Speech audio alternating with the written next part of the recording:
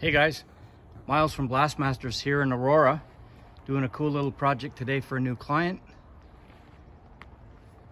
They were kind enough to set the blasting space inside this coverall building. Here's what we've done so far this morning. It was old construction yellow. We're bringing it down to the bare metal, getting ready for a fresh coat of paint.